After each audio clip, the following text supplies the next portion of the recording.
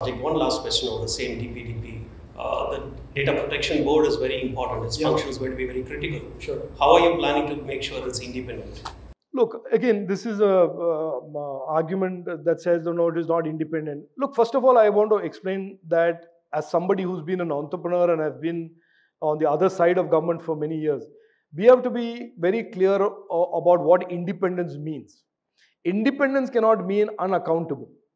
And I will give you chapter and verse how regulators and so-called constitutional bodies in India over the last 70 years have, in the name of independence, gone rogue and have become unaccountable, had become unaccountable. So what we are saying here today is the Data Protection Board will certainly be independent of the government in the sense that there will be no joint secretaries and secretaries of the government. There will be an independent body. And the best way to ensure that it is doing its work properly and its efficacy and its responsiveness and its integrity is to make sure the appeals process, that they always know that they are under the scrutiny of an appeals process. So it doesn't end there. It is not about somebody waking up in the morning and saying, I'm the Data Protection Board and I choose to do this and there is no oversight of mine.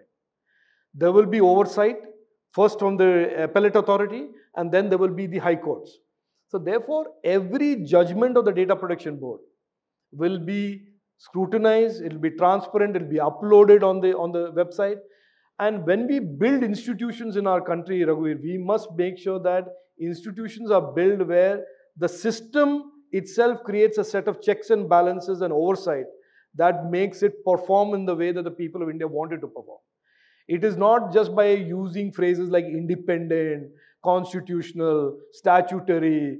These are all things that are basically, they make the whole conversation very foggy and hazy. Instead, if we say, these are the institutions, yes, of course, we pick the 3 best people. It is always possible that one of them go rogue, but the possibility of him go rogue is mitigated by the fact that there will be an oversight and appellate process.